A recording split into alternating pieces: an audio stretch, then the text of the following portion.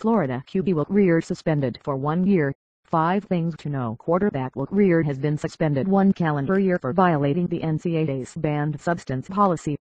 Grier apologized for the incident during a press conference on Monday, a day after Jim McElwain was made aware of the violation. "I took an over-the-counter supplement that had something in it, and I did not check with the medical staff before taking it," a teary-eyed Grier said. "I really hope that people can learn from this, learn from my mistake. I'm really sorry to everyone, just really sorry." McElwain confirmed that Grier won't play this week and obviously in the near future because of the suspension, which Florida will appeal. Sophomore Treon Harris, the starter in 6 games last season and the season opener against New Mexico State, will be the Gators' starting quarterback against LSU this weekend and moving forward. Josh Grady, a graduate transfer from Vanderbilt, will be Harris' backup.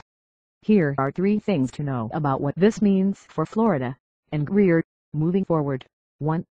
Florida's SEC East title chances lie with Treon Harris. Given the state of the SEC East, Florida's status as the division frontrunner might not be shaken by this obviously significant development.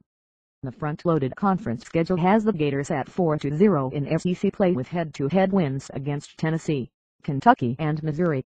If Harris can get Florida a win in the Georgia game, it might be enough to lock up a spot in Atlanta. Right now, with both Grier and Bulldogs running back Nick Chubb out of the game, Florida-Georgia looks like it will open somewhere around a pick'em.